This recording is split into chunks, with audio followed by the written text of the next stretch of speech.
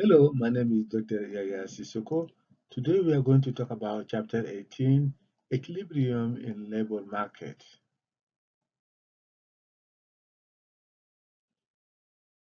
When can we say that the labor market is in equilibrium? A market is in equilibrium whenever supply equal to demand. In the case of labor, supply of labor equal to labor demand. So, so wages in competitive market have to adjust, to balance the supply and demand for labor. So the labor market will be in equilibrium whenever wages equal to the value of marginal product of labor. So in which case, the excess supply of labor and the excess demand of labor will be zero. So changing in supply or demand of labor will also change the equilibrium wage. It will also change the value of marginal product by the same amount.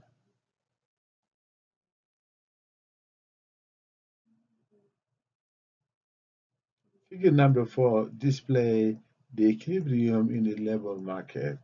So we can see that with wage on the vertical axis or y-axis and quantity of labor on the horizontal axis or x-axis, the supply curve of labor and the demand curve of labor cross at the equilibrium point right here, where you can find the equilibrium wage and the equilibrium quantity of employment. So, like all prices, the price of labor, which is the wage here, depend on supply and demand. We can see that at higher wages here, so more and more people want to work. The supply curve is positively slope. At higher wages, business it costs businesses to to hire the worker, so therefore at higher wages the cost of production increases, business profit will decrease, so they will hire less worker, so the demand curve of labor is downward slope or negatively slope. So in equilibrium, so worker receive exactly the value of the marginal product to contribution to the production of goods and services, and that's what you see right there.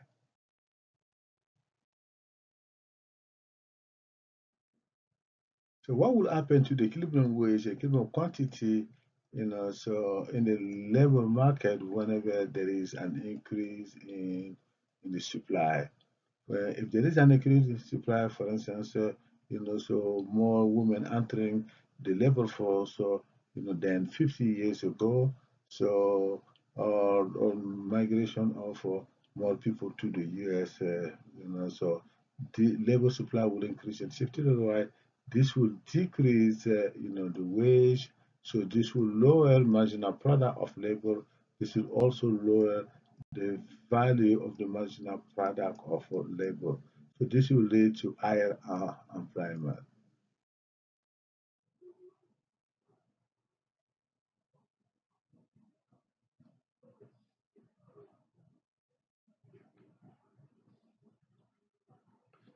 Figure 5 display a shift in labor supply. Before the shift, the labor supply is in market at S, where supply curve S1 cross the demand curve at this point. You have the equilibrium wage, which is W1, and the equilibrium quantity of labor, which is L1. So an increase in the labor supply due to, for instance, a change in the taste where more women enter the supply curve than than they used to before, or there is a migration of new worker, for instance, from Mexico to the US. So the labor supply curve will shift to the right, a positive shift, so to S2, where the new supply curve cross the demand curve at this point. At this point, you have this will lower the wage rate to W2, wage rates will reduce the wage rate to W2, and then this will increase employment from L1 to L2. You have higher employment. So, so you can see that the change in the wage reflected the change in the value of the marginal product of labor with more worker and the output added from unnecessary worker is smaller. So what will happen to the equilibrium in the labor market when there is an increase in the demand? Increasing the demand, for instance, so you have new and better technological advances, which will, so increase the productivity of worker, and businesses will hire more workers. So, so labor demand will increase and shift to the right. This will lead to higher wages, and so there is no change in the marginal product of labor. This will lead to higher value of marginal product of labor, and then also this will increase employment.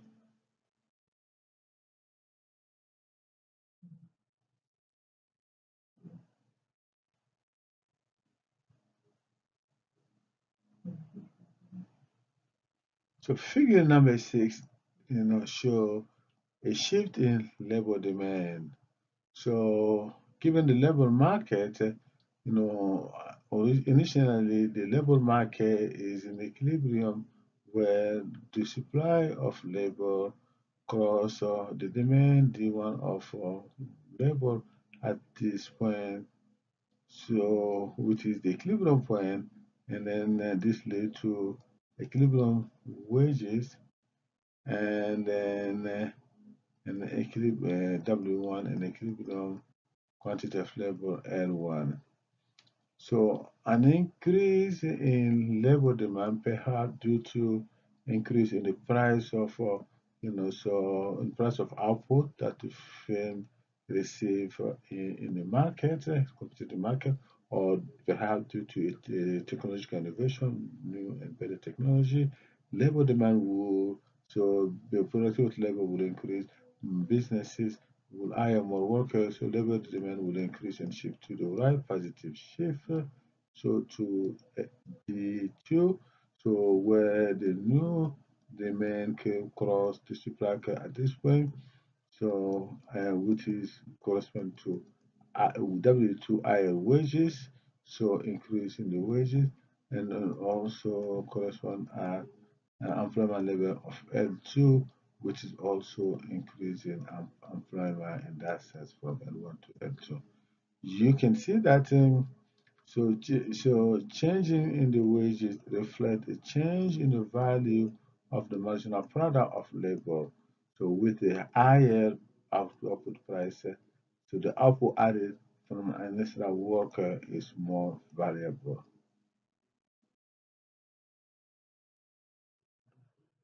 So let me ask you the following question. What is the relationship between productivity, of worker and the wage paid to the workers? So in society, our standard of living, our well-being, the quality of our life depend on our ability to produce goods and services. So usually the wage paid to worker equal exactly to their productivity, meaning the higher wages, higher productivity you get paid more, lower productivity you get paid less. So therefore wages are measured by the value of the marginal product of labor. So highly productive worker get paid more, so less productive worker get, get paid less. So here there is a positive relationship between wages and productivity. So which means that you're more productive, you get paid more. Less productive, you get paid less.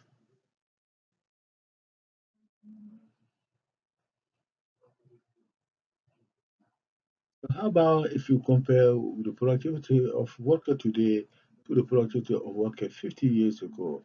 So workers today are more productive. They are better off than worker, in previous generation in the US, because the productivity, so they were more productive, and there was a real wage growth from 1959 to 2012.